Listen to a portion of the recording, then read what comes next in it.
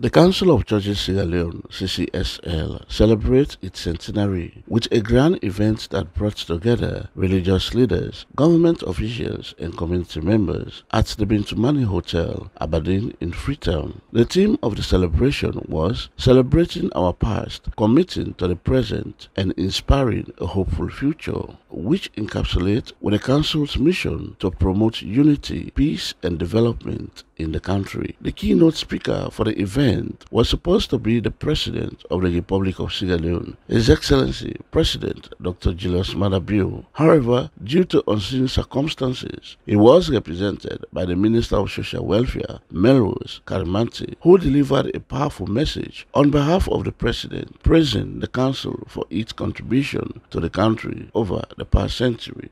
Council of Churches in Sierra Leone is a Christian organization which has remained a beacon of hope, illuminating the path to a brighter, a peaceful, a unified, a cohesive, tolerant, and more compassionate Sierra Leone. It is indeed a moment of great significance, which we as Sierra Leoneans must acknowledge, appreciate, and cherish.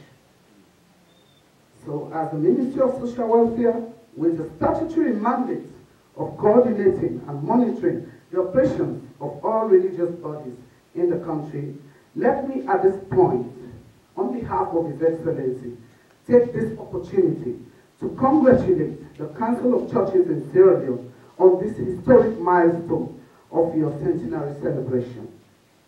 For a century, through trials and triumphs, challenges and successes, the Council of Churches in Sierra Leone has continued to march gallantly towards the fulfillment of its mission of facilitating and capacitating its members in promoting the prophetic ministry of Jesus Christ for the benefit of the Sierra Leonean society.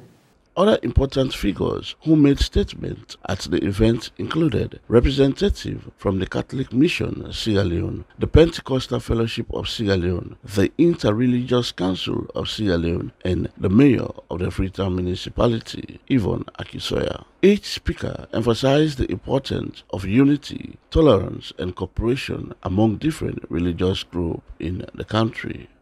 One of the highlights of the event was a special campaign message against the use of kush by Bishop John Pesima. Bishop Pesima spoke passionately about the dangers of drug abuse and called on the community to come together to combat this growing problem. So we need to stand up as a nation against this dangerous evil. Kush is a problem. The ill effects can be very harmful indeed.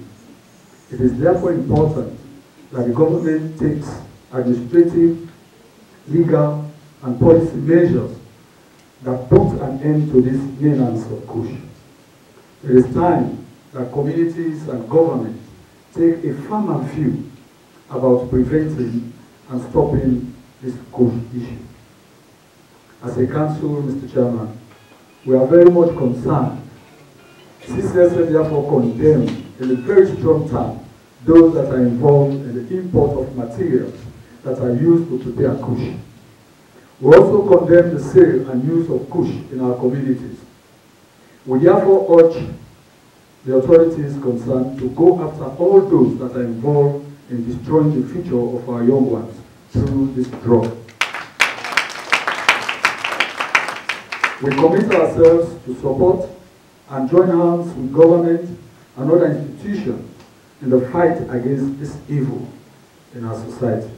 As the Council of Churches Sierra Leone looks towards the future, the organization remains committed to promoting peace, unity, and development in the country by celebrating its past achievements, committing to its present goals, and inspiring a hopeful future. The Council continues to be a beacon of hope for the people of Sierra Leone. For Star TV News in Freetown, George Elliott Sam reporting.